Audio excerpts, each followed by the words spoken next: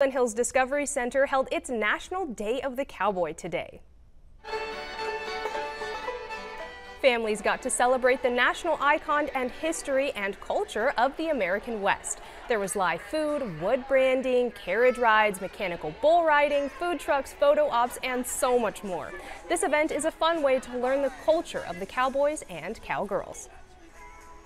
I think it means a lot to the community because when we opened up, we had a line out the door and down the street, and it kept going for quite a while. So we're getting a great response from the community. Like I said, it's an annual event, and people have come to know it as a fun event and a great way to celebrate cowboy and cowgirl culture in Kansas and the Flint Hills. The first 250 kids got a free Day of the Cowboy baseball hat courtesy of Wrangler and Vanderbilt's.